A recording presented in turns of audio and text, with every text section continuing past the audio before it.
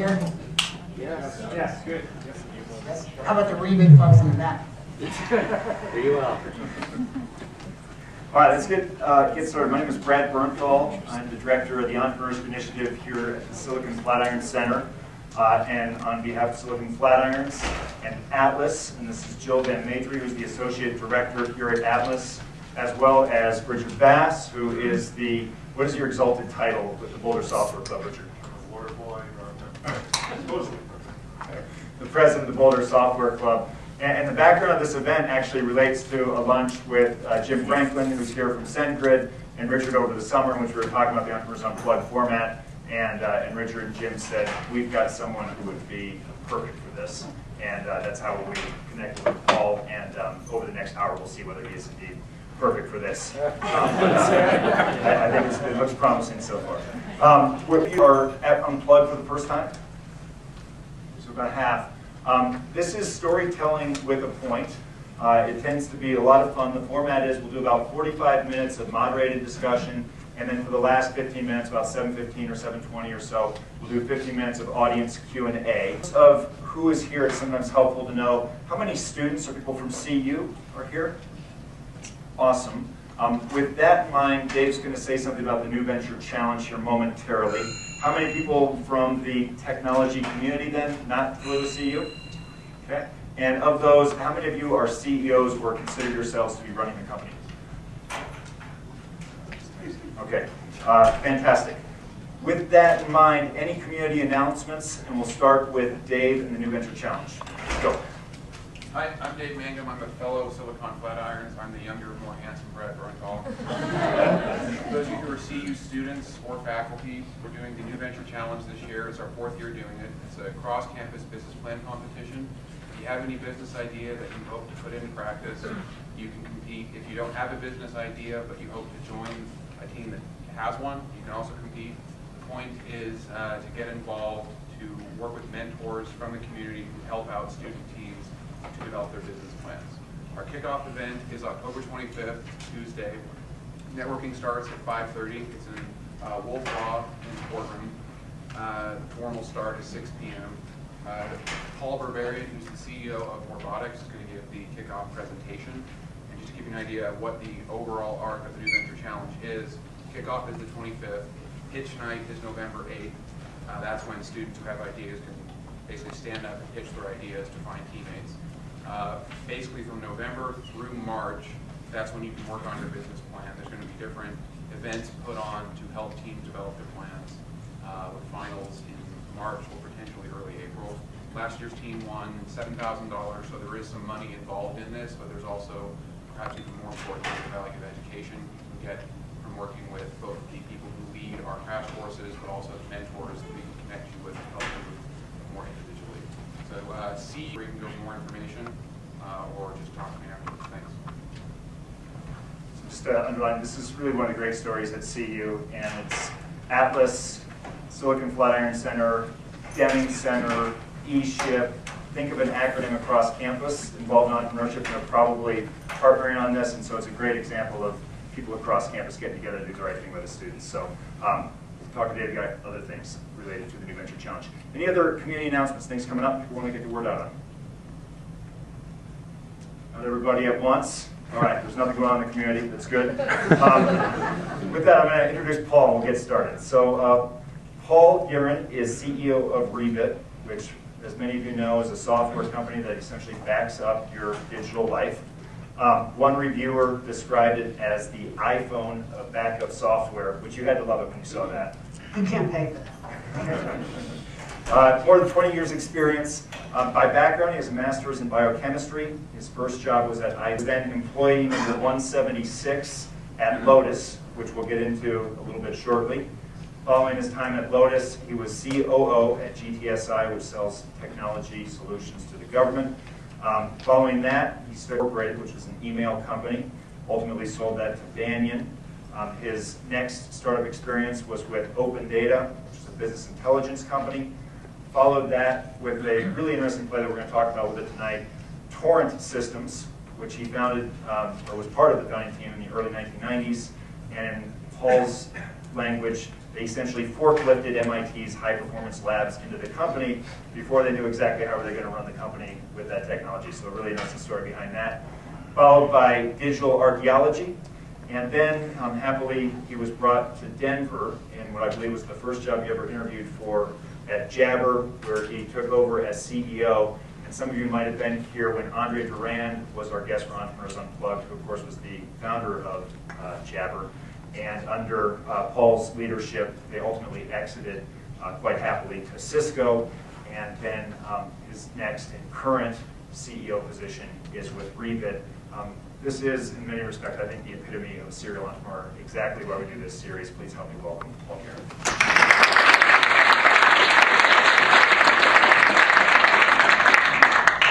Yeah, you do that. Crazy, right? I've often said that I think grown men, that's not, does that sound okay? Yeah. Yeah. I'm not certain that people my age should still be doing this for a living, but it's addictive, and once you get started, you don't have any choice. You can't go back to things like IBM and Cisco or whatnot. So, since we're here at a university, I want to rewind before the startups. You got your master's in biochemistry from Rockefeller University in New York and started a PhD. Can you tell us a little bit about Rockefeller, your time there, and what, if anything, you learned about leading a startup? Yes, so I don't know how many people are familiar with Rockefeller University. It is really one of the most prestigious research institutes in the world. At the time I was there, we had 8 Nobel Prize winners. And it is a university, but there aren't classes. The assumption is that you understand your material and you just basically study independently and do research. So it was, I ended up, this sounds like really weird. It's a little bit like the phone conversation. Yeah. Is that better? Is that better? Yes. Okay. So, I went to Rockefeller because, it was in the '70s, and people sort of had, these great glorious ideas how you're going to change things. And we had 66 cancer research labs at Rockefeller, and so when I was able to go over there and do some basic research and start a PhD program, I figured, well, these are the smartest people in the world. They're all from New York. If they, they could do something material. You could really, cure cancer. And it was probably like sort of the ultimate in entrepreneurial spirit. I mean, one of the things I learned from being there is that the people who do that kind of work, they're like a natural resource. If they had a choice between getting an enhancement to their electron microscope or getting a raise, they wouldn't even think about it, right? It's like, let's get the microscope. And so they really are a tremendous natural resource. But the thing that was tremendously disillusionary about it is that it's highly political. I mean, at Rockefeller University, it was all about winning Lasker Awards, winning Nobel Prizes, and we had 66 labs. Nobody from one lab would even talk to somebody from another lab. And I was really, really convinced that just at Rockefeller, if we could have taken all the research and brought it into one of the auditorium, just put it all out on the table and said, everybody can read everything that's going on. We probably could have advanced the cure of cancer in 10 years in a matter of days. And that was just one university, right? One big university.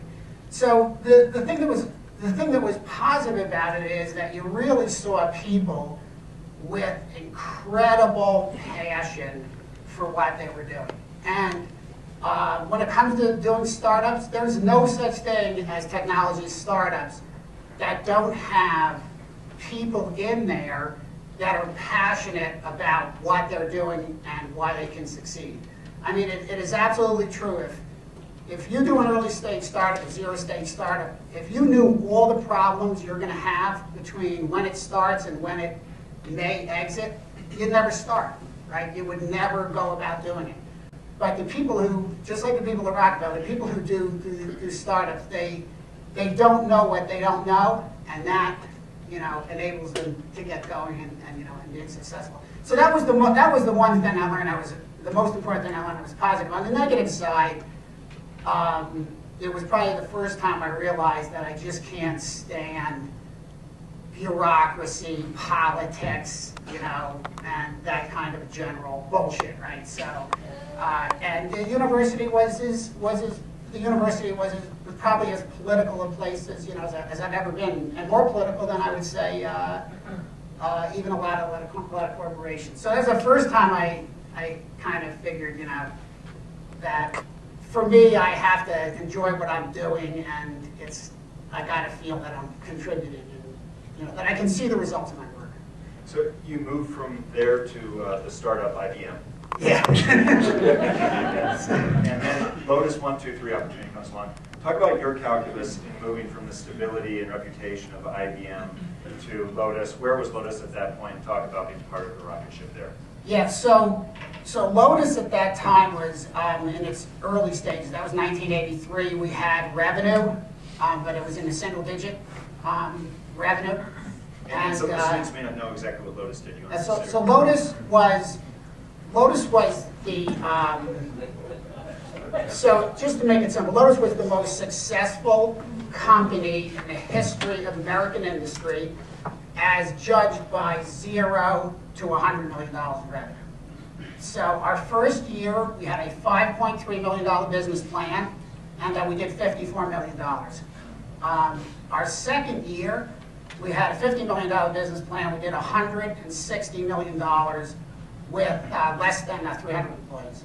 So, SendGrid, you got We're catching now, I think that may have been eclipsed since then, but it was, and it was really at the whole crux of this, you know, the PC becoming a business machine, and the transition from, you know, mainframes to, you know, smaller ways to get computing done. So that, I mean, you know, all the stars were lined up, but it was absolutely a once-in-a-lifetime experience. And, you know, really a thing like a Google or a Facebook or a, you know, actually at the time Microsoft was also starting. They were smaller than us. I had the opportunity, we did a product with Apple called Jazz. That was a fabulous disaster, but I got to spend 2 hours with Steve Jobs in my office before he announced it at the World Trade Center. And so we were just the hottest thing in the country. And that's what Lotus was. Okay, so let's unpack two things there. Given the timeliness of the Steve Jobs reference, any takeaways from that meeting or other experiences that's influenced the way that you lead as an entrepreneur? No, Did you see that? Quite frankly, Steve, that was when Steve was just getting, you know, Apple was like a cool thing, but, and that was the first Apple. Steve was an amazingly smart and an amazingly, you know, arrogant person, quite frankly. I mean, I think you might know that, like a lot of people, not that our industry has any shortage of arrogant people, but, you know, Steve was, you could see that this was someone who, you know, I mean, he thought Apple was the greatest thing, and he was, you know, he wasn't even daunted by Lotus. And at the time, you know, we had gone public, you know, and you know, he just thought Apple was going to take over the world. But he was, you know, he was a very, very confident individual. How about in terms of your calculus to leave the stability of IBM and join Lotus? What was your calculus at that point, and what do you tell, say, a student or someone who's at a major corporation today thinking about taking this leap? Yeah. What kind of calculus should they use? So that was my second experience with, you know, at IBM I felt like half of your job was, you know, getting connected to the person who was going to get your next job, and half of your job was working, right? And I'm not certain how well you did your job mattered as much as how well you were connected. And it was really, that was very, very disenchanting from just like a how work style kind of thing. But then you had another thing going on. I mean, IBM thought word processing was a mainframe application. And so, you know, I was a second lead rep before I was on staff when I left, but before I was on staff, I was second lead rep on IBM's 6th largest account, MetLife. We were, you know, we were pumping 10 mainframes a year into the offices in New York. Those things went at $10 million a blow. Plus, you had to add all the peripherals. We were, you know, we were doing, I think it was about, you know, $400 or $500 million in revenue through one account. And when you have an account like that, you look around and you started seeing these PCs appear. You started seeing these Wang word processors. And at IBM at that time, very, very religious, right? It's like, if we want your opinion, we're going to ask you for it. And other than that, please do not express it, you know? And that would be considered having a, quote, bad attitude, right? But in any event, you know, you'd walk around Met, you'd see these Wang machines, you'd see these, you know, these Honeywell boxes, and you'd say, like, wow, this stuff is you know, is pretty good. And IBM is saying, no, word processing, we're going to run that on a mainframe. You know, graphics, we're going to run those programs on a mainframe. You know, we're going to queue them up, and you know, maybe you'll get an answer out in 2 or 3 days. And so, and then I was on the high performance employees list, and so if you are on that list, you get to go to Harvard for a couple of weeks, and they,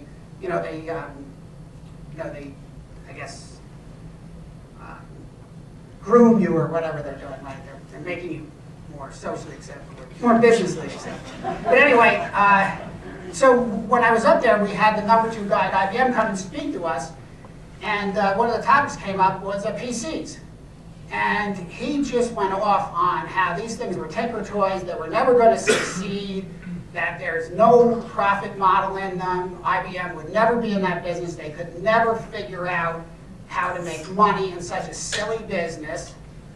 And I sat there and I said, this guy doesn't know what the hell he's talking about, right? I mean, he clearly has not been out into the customers. And, you know, we were selling an enormous logo back then. I mean, the IBM logo, that was the business. And when you left IBM, they didn't say you're leaving IBM.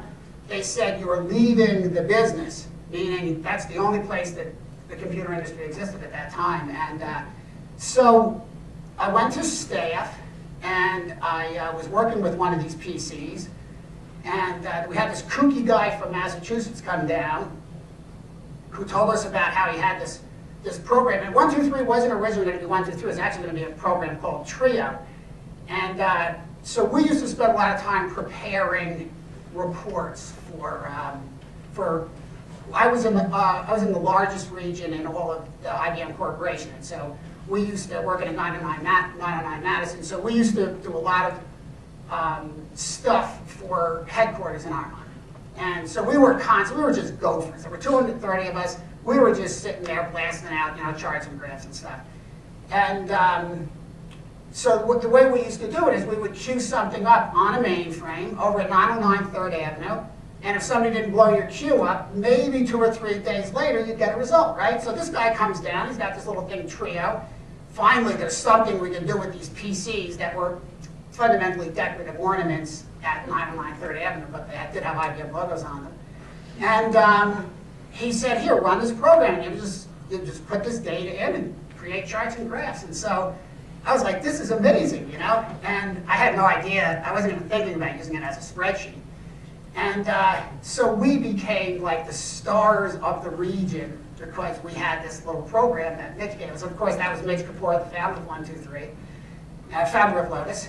And so I had the chance to work with this stuff firsthand. And I went home one night and I said to my wife, I said, you know, Mark, #1, these little computers are going to be really cool. And #2, the software is a lot more important than the hardware. And so they were looking for people to start their sales organization. There was one other IBMer had been recruited.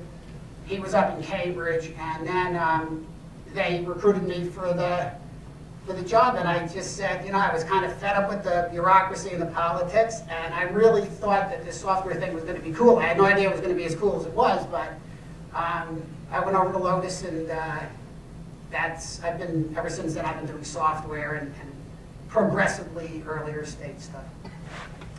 So you moved to GTSI, and then had your first startup. Can you talk a little bit about those transitions? Yeah, so GTSI was an exercise in greed. I got recruited by the founders. All the money behind GTSI was Ashton Tate money.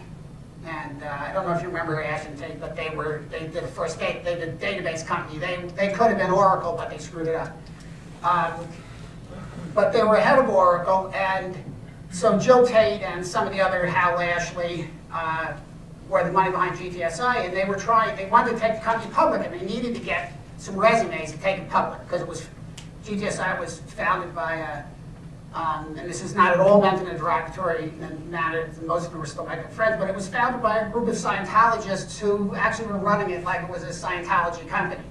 And so they said, well, we can't take that public, so we're going to have to start bring some people in here who we can, do an IPO with. And IPOs were a dime a dozen back then. They were happening all the time. And so I went down and met with Jill and Hal, and they said, well, how much do you have in Lotus stock? And I said, well, I have a few $1 million that hasn't invested yet, but that'd be worth it. And Hal starts laughing at me. Hal had just made $100 million on the Ashton Tate IPO. And he's like, that's all you have? And I was like, I must be an idiot. And so Hal says, well, listen, we're going to give you a really good deal, and you come over here and do this GTSI thing. We're going to take it public, and you're going to make some real money, not this small stuff. And so that was, there's only a couple of things I regret in my life. I don't regret much, but there's two things I regret. Number one, I should have gone to Cornell instead of Siena College. And number two, I should not have left Lotus and gone to GTSI. But what I found there, and this is a really, really important lesson, is that if you don't love what you're doing, go do something else, right? And it doesn't matter how much people pay you, they can't pay you enough to enjoy a job you hate. And I was making a lot of money there, I had a lot of people working for me, and I made it about 2.5 years. I said, I just can't do this. This was, it was not fun, it was not creative, it was just all about the money. And now I did become a sort of a PhD in government procurement, which has served me well through the years, and I got some very interesting insights into, shall we say, how your tax dollars are spent. I'll spare that. But I always try to take something important away from whatever I did. And at GTSI, the two things I was like, you got to do what you love. Don't worry about W-2. And I did learn an awful lot about government procurement, which when we did Jabber, ended up being a huge thing for us because we sold a lot of software to the federal government, and it was a big part of our success. So. Let's circle back to that in a moment. So take us from you're in a position that, well, paying, but doesn't inspire the same kind of passion you'd like, Torrent, and talk first about forklifting the department. Yeah, so the first thing I did when I left DC back to Boston was a bunch of my buddies had started a company called Beyond. Does anybody ever remember a product called Beyond Mail? No, it's too bad. There's one person actually. Yeah, it was totally killer. It was the best email product ever. It was like totally fabulous. And so a bunch of the Lotus guys did that. What year are we now? We were in the early 90s. Okay. And so they were looking for somebody to take over sales and marketing. And I said, okay, it's time to get back. And it was early. It was a very small company. We only had a few people. And that was close to zero stage revenue. And so I left DC and I went back to 128 where all my network was, and did my first startup. That was a really, really well-funded startup, and we had Benchmark in there, we had Matrix in there, I mean, we had serious world-class money beyond.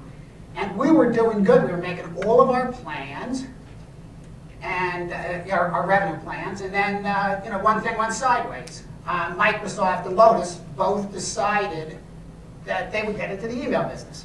And we didn't want to sell them our company when they first looked at it, and so then they each went out and made their own little acquisitions and decided they were going to get into the email business. And I'll never forget, this is one of my important lessons with Microsoft. Everybody who knows me knows I've got some good Microsoft stories. But anyway, so we were doing really well, but my board was totally freaking out because they're like, how can you compete with Lotus over here and Microsoft over there? So the Microsoft guys come in and they want to license what was really our core of IP. We had this rules technology that enabled you to take mail as it was coming in and filter it and file it wherever you want and on all different kinds. And so it was innovative at the time, and we had this beautiful, beautiful client. I'm really into usability. I would take usability in software over functionality anytime. But anyway, the Microsoft guys come in and they just want to license the stuff that we have that they don't have, right? And so we're sitting there, we think they're crazy. They're like, well, why would we ever license you our core IP? You know, I mean, it's total insanity. They said, well, there's one thing. They didn't even make us sign NDAs. This is how much nerve they had.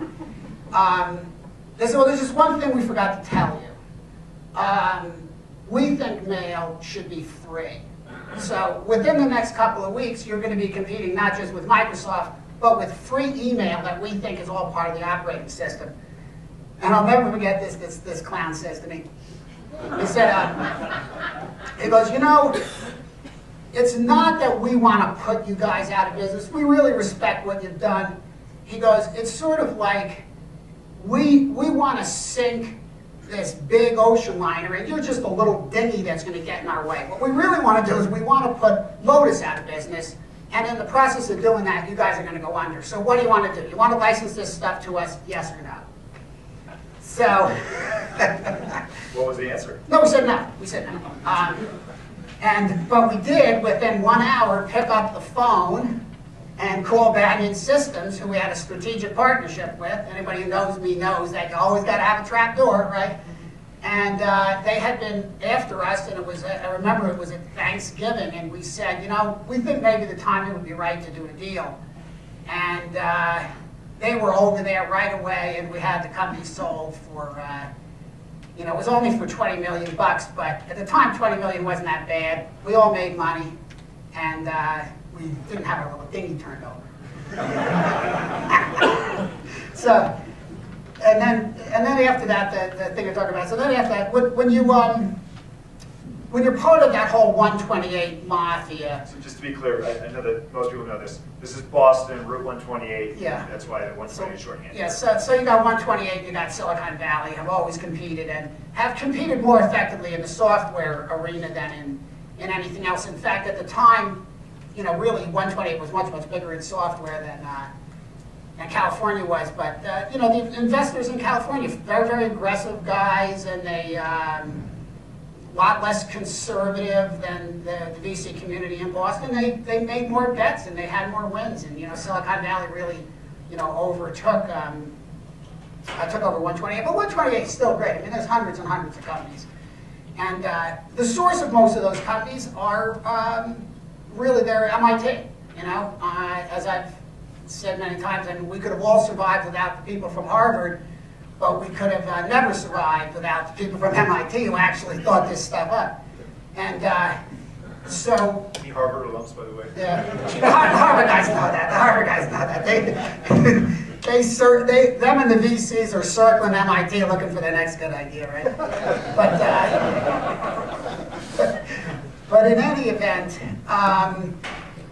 so, you know, while there doesn't necessarily appear to be somewhat of a path, you know, 1, 2, 3 started analytics, and then I did a, you know, BI thing. Email was off. When we did email, that's totally an outlier. GTSI was an outlier. But then did a BI thing, and so BI was a derivative of spreadsheets, and then BI, business intelligence, you know, the category, which and so they business objects and whatnot, and then both of which did great. One got bought by IBM, the other got bought by, I think it's Oracle. But then this moved upstream into the term that we coined, which was high performance business intelligence. So again, I worked with a similar set of investors, Northbridge, Van Rock, Oak.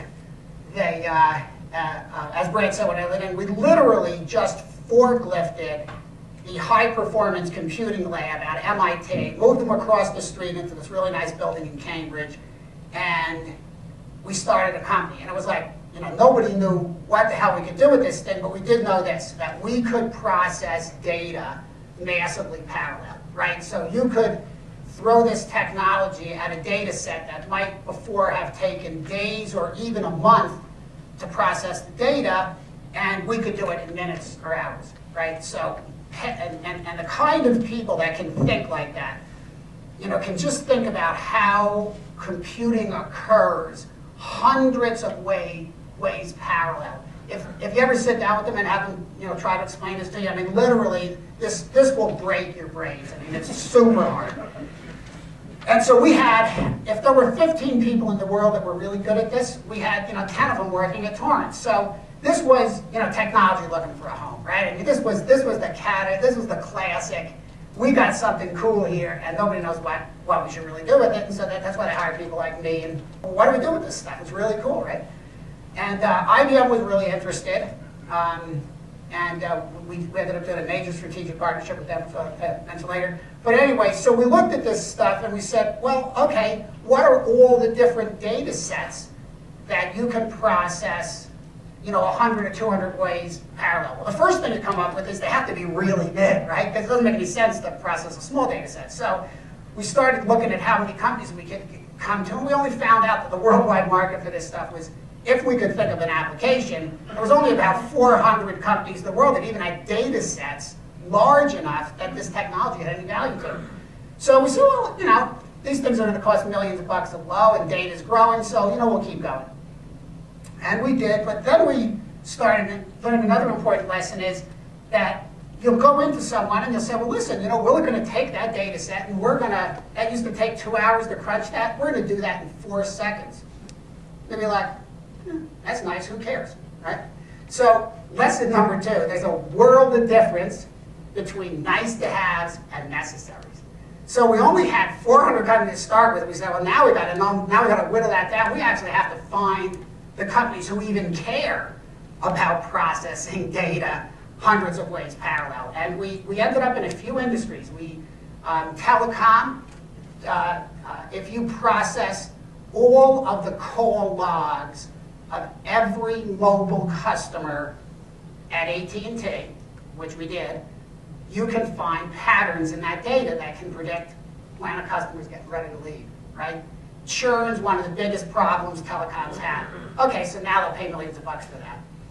We won Application of the Year with United Airlines. One of the most complicated business problems is pricing seats on an aircraft.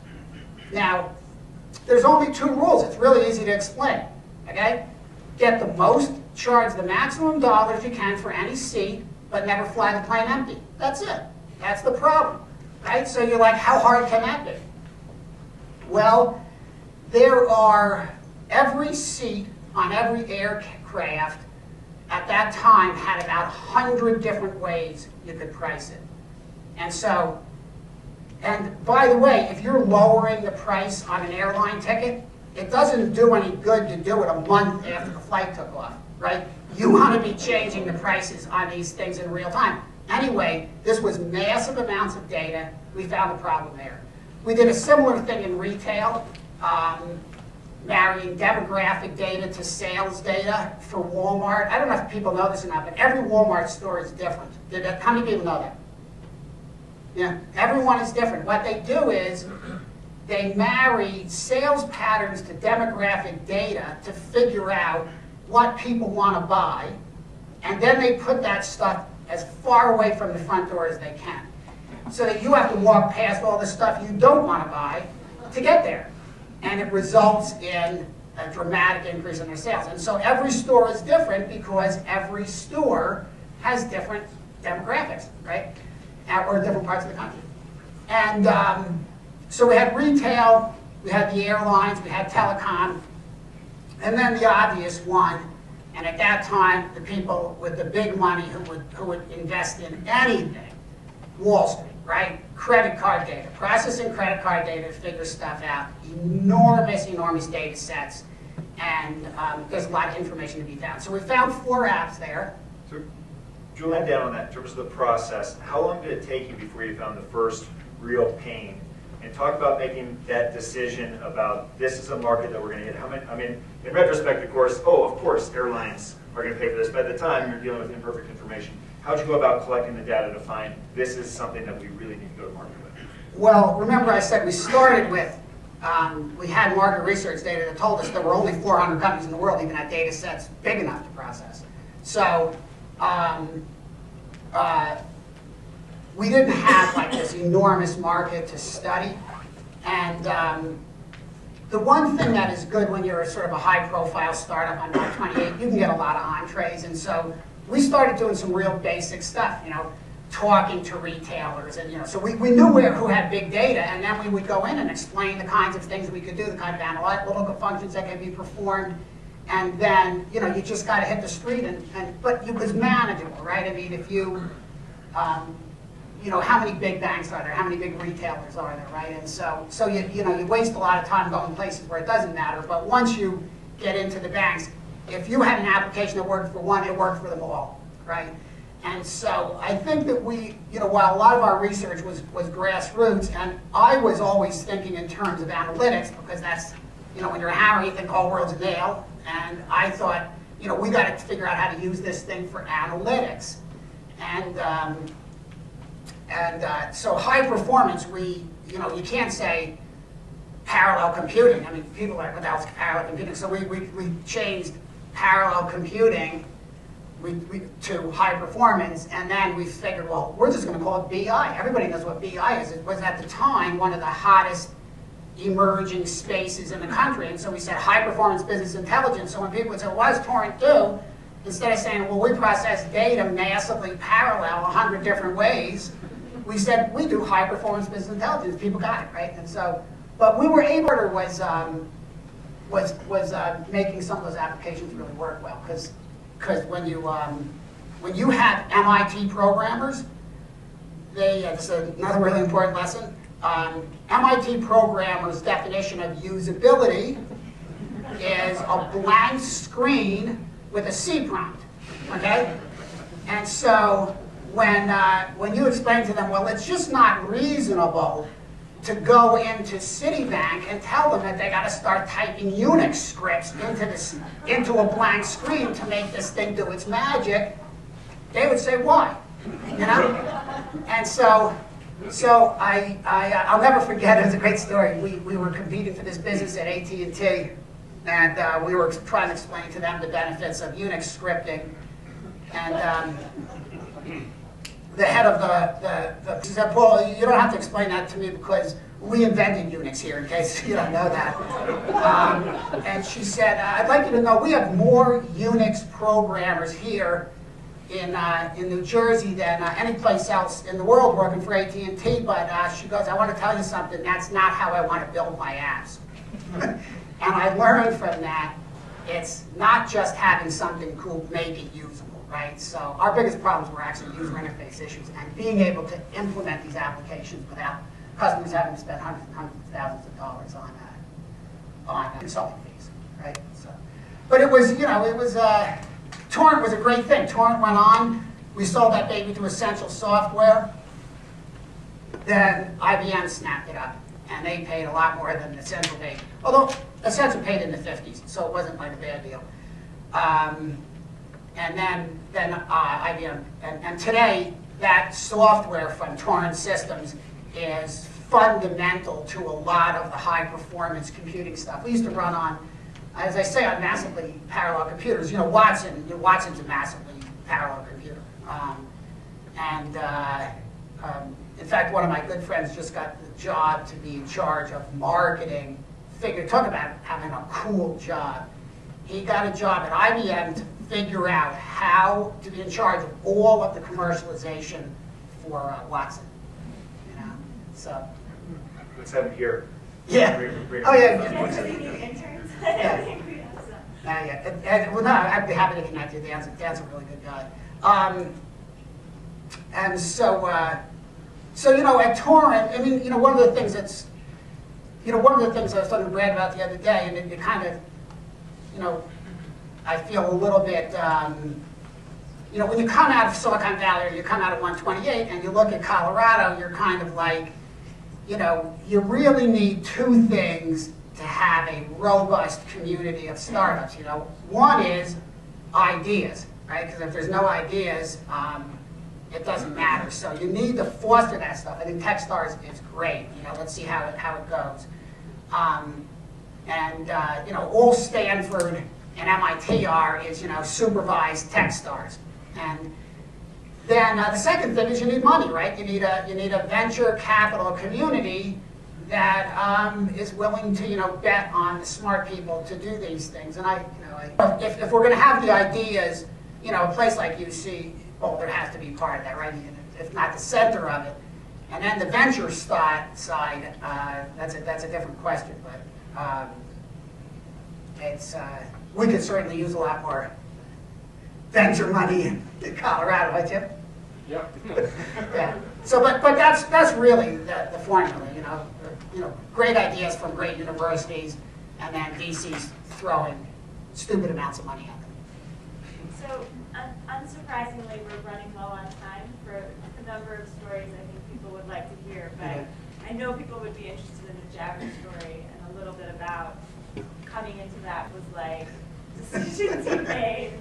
Yeah, so by the way, Rick Emery's sitting right there. So Rick was the business development person at Jabber. He's the best business development person in Colorado, if anybody wants to know.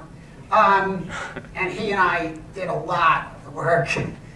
So when I came out to see Jabber, it was a really a dysfunctional situation, and it started with the investors. The investors were extraordinarily.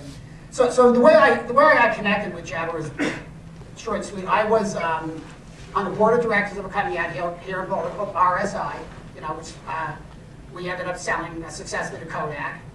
And so I had a small mini network of people, and Jabber had been, the lead investor in Jabber was a small VC fund out of Wyoming called Jonah that has some other very interesting investments in Colorado, but it's a private VC fund.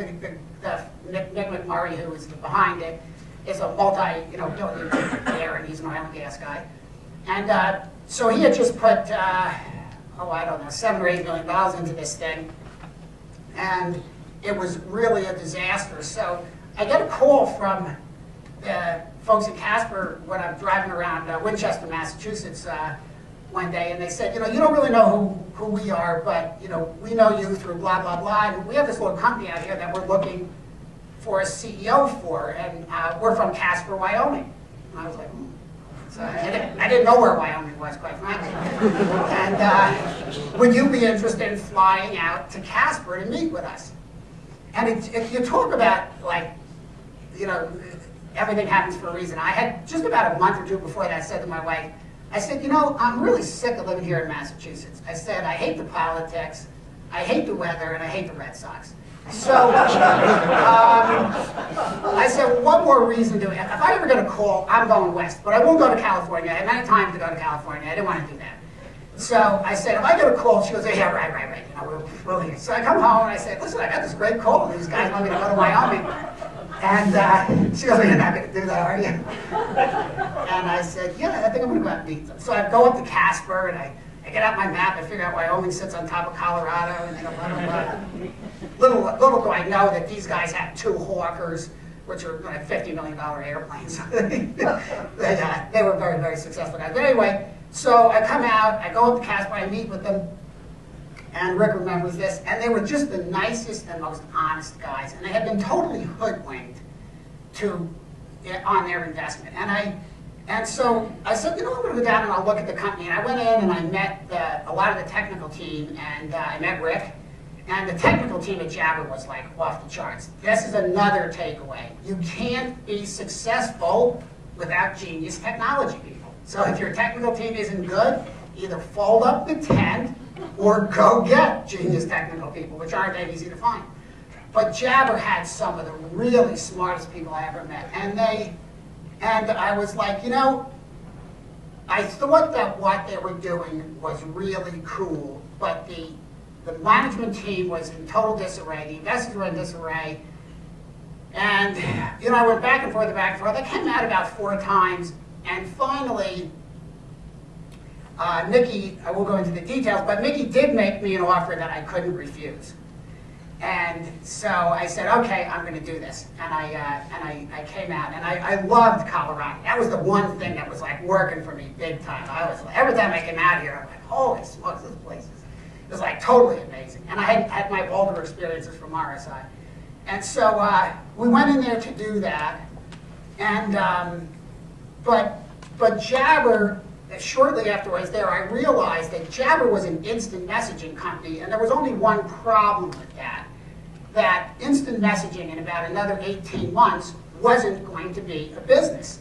And so I was like, if we can't figure out something really, really creative to do here, this thing is going up in smokes. And so we were going to change the whole positioning. And what we collectively agreed is that it wasn't really instant messaging what was important about Jabber. What was important about it was presence, right? And the second thing that was important about it was a next generation messaging protocol, right? It's better than SIP. It's better than polling. It was a next generation way of sending messages. And so we decided we knew we didn't have the money to get into unified communications, but what we decided we were going to do is we were going to build this platform where we could bake presence and messaging, Rick's heard this many times, into all different kinds of applications, right? And our clients were completely unimportant to us, right? It was all about this server that could scale to millions of concurrent users in a single instance. And when you start talking about scalability, let me tell you, scalability and instant do not belong in the same sentence, right? And so, but these guys figured out how to do it, and we could scale. We probably could have done 3 or 4 million concurrent users in a single server. We just never found an application big enough to test it. Even to test 1 million to 2 million, we had to go to the Sun Labs to do it. And so we started uncovering lots of interesting applications. And I was telling Brad, the one that we missed, that, you always got a few of these stories, but the one that we missed is the Twitter guys came to us. The Twitter guys could be our messaging infrastructure. Right, Rick? Oh, yeah. Yeah. So I look at this stuff. And I said, you know what? I don't get it. I mean, who the hell? But I was smart enough, okay, like the nuns used to say, I was smart enough to know what I didn't know. So I said, you know what, guys? I don't get this, but it's not targeted at me. I think we ought to just play with them, And we turned it over to our CTO. We said, make a deal happen, do something, right? Well, these Twitter guys were at the very, very beginning. They had no money. They had Zippo. They didn't even have like $1,000. So our CTO was trying to squeeze 25 grand out of them. I said, this is like squeezing millions out of them. It's not going to happen. Anyway, so I was in favor of trying to just work with them. But our technical people, and in case you don't know this, technical people, you can persuade technical people to do stuff, but at the end of the day, they're going to say, we're smarter than you, and we're going to do what we want to do, right? And so we didn't do it, and we could have been, the whole infrastructure for Twitter. But we found lots of other really interesting apps, and that this was not only scalable, it was really secure. And every spook agency in the United States government uses Jabber as a form of communications. If you're special ops in Afghanistan and you go into some internet cafe and you want to send a message, that's going over Jabber stuff, because we could build zero footprint clients. We could build clients that you could never trace back to the back to the computer. And so who else cares about these kinds of things? Wall Street, we saw a lot of stuff too.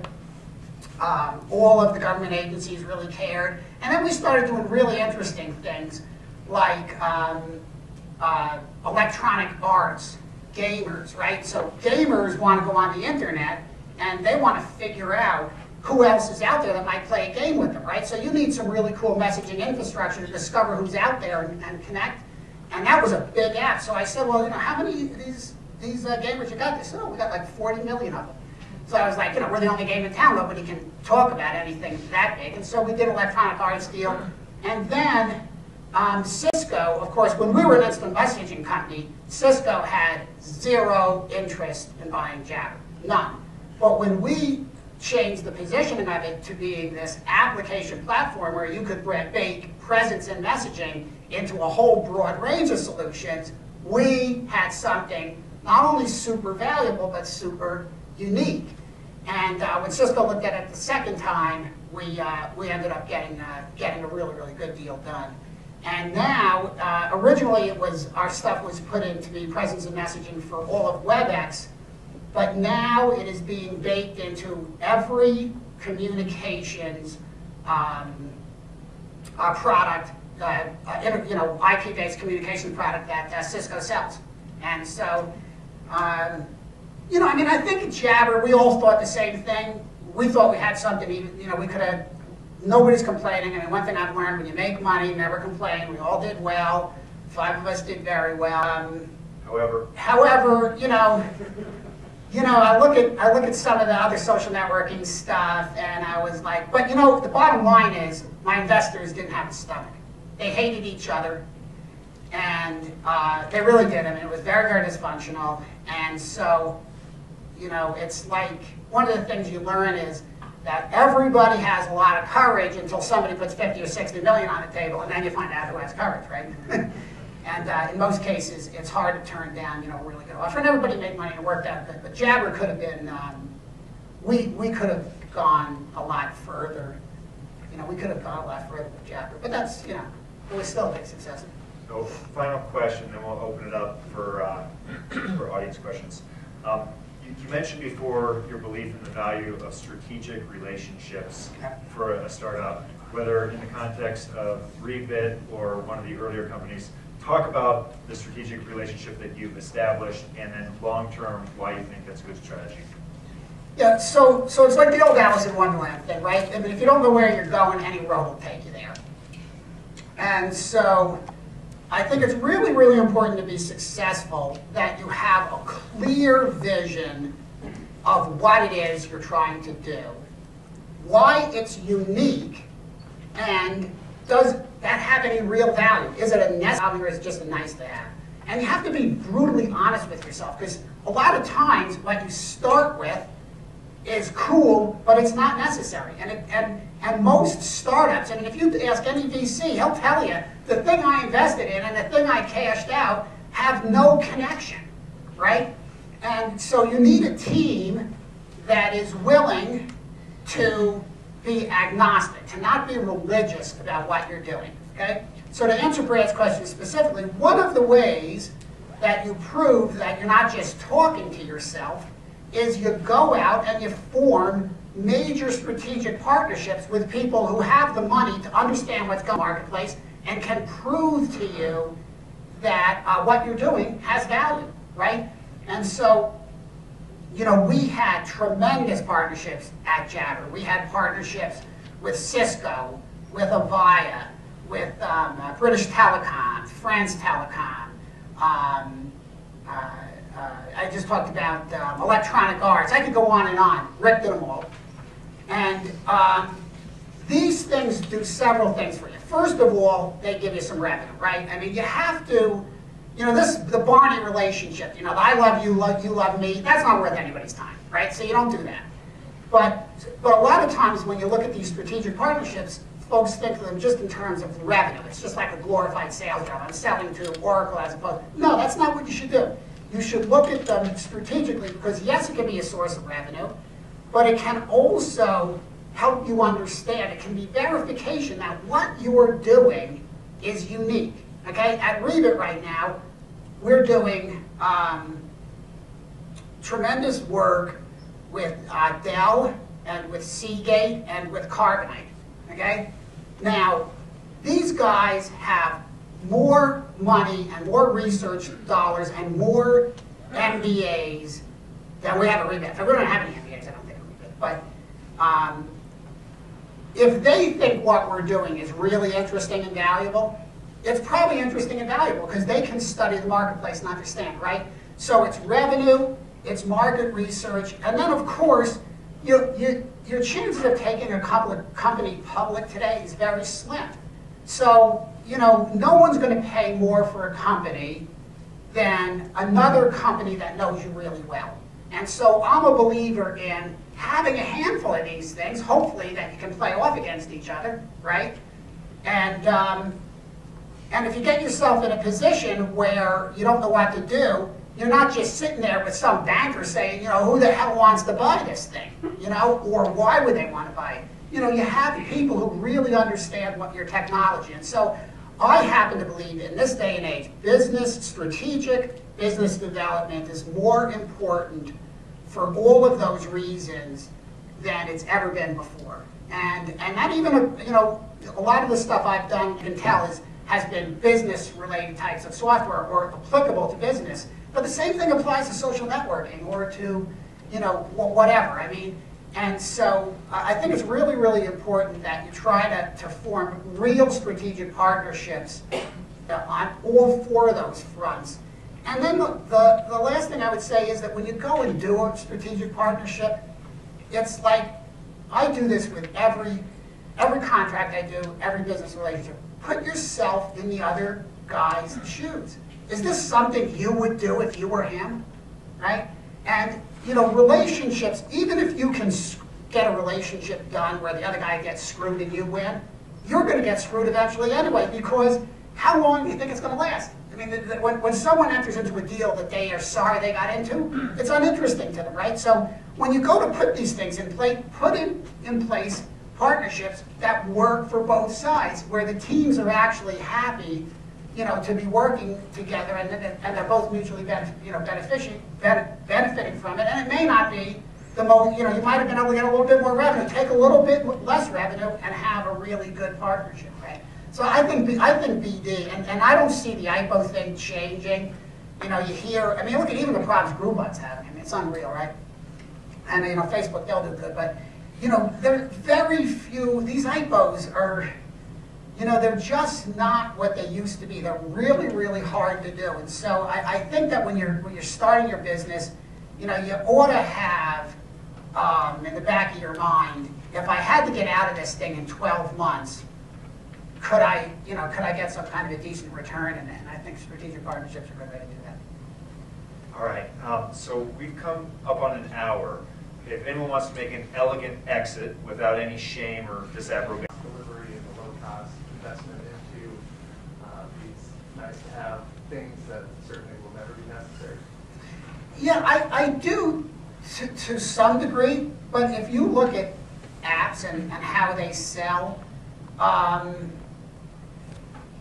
the ones that everybody has, and I'm not talking about gaming. Gaming is a different thing, but if you're talking about apps that provide some kind of utility, the ones that are really, really ubiquitous, they've got some value, right? So I guarantee you, if you went onto the App Store and you saw all those apps, you're going to see long tail on steroids, right? I mean, you're going to see 98% of these things have sold, a very, very, very few copies. So I think that's a little bit different. I mean, your cost of sales has gone down. With apps, it's so low that you can make money without having to necessarily even generate lots and lots of revenue. But I still think that intrinsically there has to be some very unique and compelling value in order for something to be really broad, to be really broad-based. And I mean, you know that. I mean, look in the App Store. There's lots of cool things, right? But how many do you? If you look at the average person, how many does the average person really use, right? Is there a point where something that's cool becomes something that's necessary? I mean, like looking at Facebook and things like that, which 10 years ago you would have said, yeah, that would be cool. But then it kind of starts small and it builds and it develops, and then it becomes something totally necessary, and it spins off on a life of its own. It becomes so pivotal and central to what people do that if somebody said, take away Facebook, everyone would say, wait, what? No, you can't. So where does that happen, and how do you spot that Yeah, I'm not, I'm not 100% certain that Facebook would be a good example, because, Facebook took off like a bottle rocket almost from the beginning. I mean, when they, at first it was, just like the Harvard kids, and they all signed up and replaced their Facebook, and then they made it just .edu. But I mean, it's kind of has gone,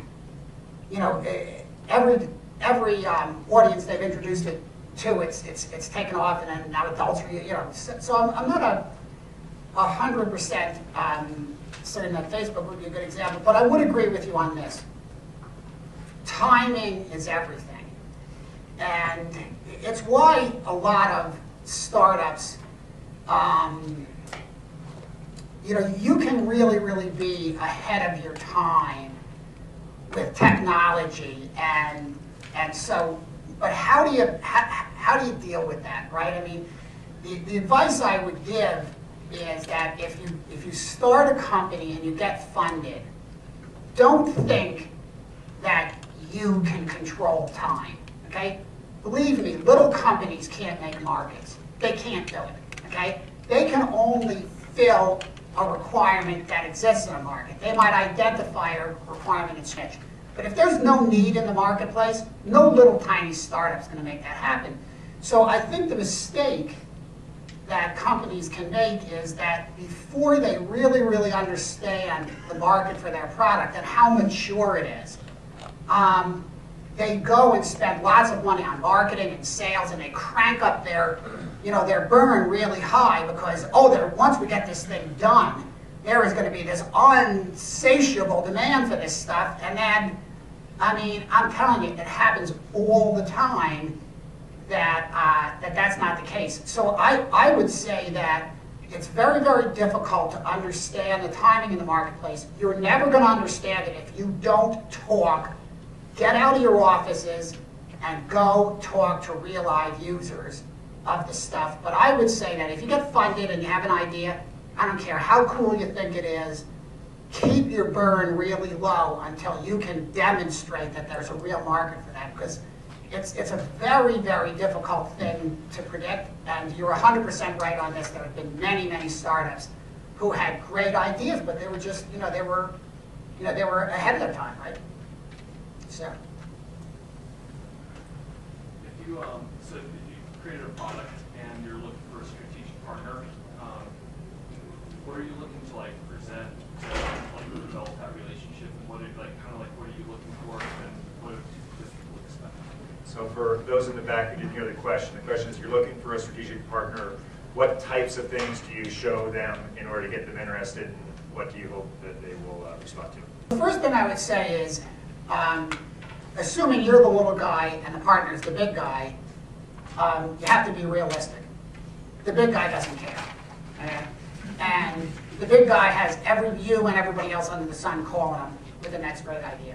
So what I would do is I would spend time understanding what the big guy is doing and where you think your technology can enhance that experience. You can bring something of unique value. I think when you talk to business development people today, and it's become a real science, even inside of the really big companies, they do an awful lot of research to understand what's in the marketplace. They know before you will ever know what gaps there are in their products that they want to fill. And so what I would suggest is that you understand as best as you can what they're doing, what they're trying to achieve, and then when you connect with these business development people, try to understand. I can guarantee you they know what they're looking for. Try to understand what it is they see as a requirement to enhance their product, the itch that you can scratch, right? And if you're going to do a strategic partnership, I think that revenue is important because one thing I've learned is that if there's no money at stake, nobody cares. That's just the way it is. Now that's only more so true now than it was 10 years ago, but no one's got time to just experiment anymore. Most of these companies that used to have groups that did nothing but bring in cutting edge technology to test it, I mean, every early stage company could just go to Citibank and Citibank, sure, we got a lab, bring it over to the lab, we have it. They don't have the money for that stuff anymore. So that stuff is gone. So you want to do a deal that has revenue associated with it, because if there isn't, they're not going to care. But I think just as important is you want to know, is there a way that I can ride that other person's marketing, right? Is there a way I can ride that other person's sales efforts, you know?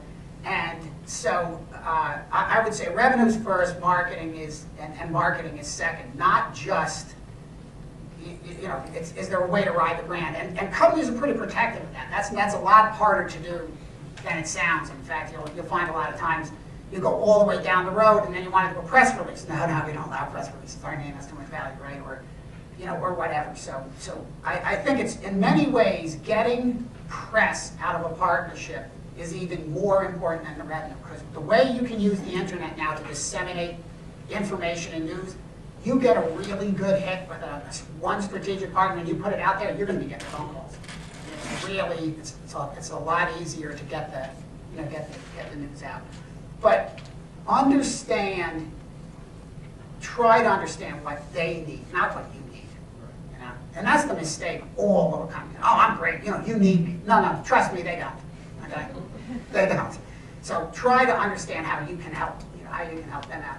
And take the time to understand what their business is, so that, you know, when you're talking to them, it's not like, you know, does this guy even know what we do for a living? And that would be some advice I would give you. Last question. Yeah.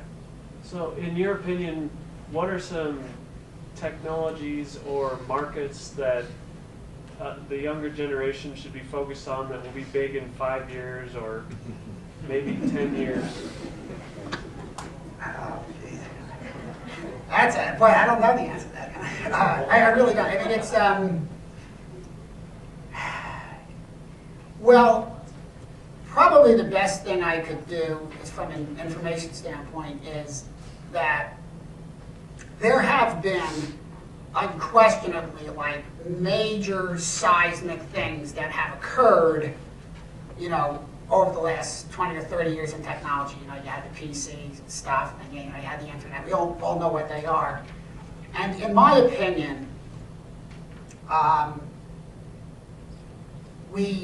so we don't have to talk about social networking. Everyone knows that social networking in every way, shape, or form is going to be baked into lots of applications. But I think that we've never been closer to, for 30 years, they've been talking about applications being delivered the same way electricity is delivered, right? It just, you know, but there hasn't been the pieces for it, right? You know, you need a lot of cheap bandwidth to do that, right? And you need a lot of, you know, what now is cloud infrastructure. I would say that if I was looking in an areas and I believe that cloud computing is going to be huge. And I think that we're finally going to start seeing, you know, you do have, you know, like Salesforce.com is a good example, but you're going to start seeing lots of applications delivered as, you know, over the internet. I think two things that are going the way of the dodo bird. The first one, which already has gone the way of the dodo bird, we just haven't acknowledged it, is telephones. Like, who needs a telephone, right? And the second, the ones on your desk, you know? And the second thing is, I think that PCs are a thing of the past. I mean, I don't know, you know, you're gonna, you know, you could, you know, some of the things that you can do, like with an iPad now, if you want to, if you really want to trick that thing up, you don't even need a laptop so much anymore. So I think that an area is cloud computing, and I think applications of all different sizes and shapes are finally, you're going to be able to buy them as a service, and I think that they're not going to be delivered. I think laptops, desktops, and telephones are, I would say in 5 years, we're all going to be shocked. If you walk in here with some Dell boat anchor that weighs 8 pounds, you're going to look like you came from Mars. You know? I mean, I really think that. I think that you're going to see that stuff go way down really, really fast. I don't think things like the iPad are a fad. But you've got all the pieces for, we finally have lots of cheap bandwidth, right? I mean, things like Google App. When they first did that, I was like, wait a minute, look at all the problems. You got how are you connected? What happens when you're on an airplane? Now, there's almost nowhere you can go that you can't get a nice Wi-Fi connection, right? I mean, connectivity is almost becoming something you have to now think. I was thinking about it the other day because I have a data card that I use for emergency purposes. And I hardly ever use it. I mean, there's very, very few times that I just can't find that I can't just get a Wi-Fi connection somewhere, right? I mean, but from the time I got that from AT&T 2 years ago to now, I hardly ever take it out. There's almost no place that you have an issue, but you need lots of cheap bandwidth. We have it. You need lots of really cool infrastructure computing in the cloud, and that stuff is coming out. And so I think you're going to see applications become delivered in a whole different model. Well, so Richard and Jim, many thank yous for recommending Paul. Paul, this has been terrific. Please help me say thank you.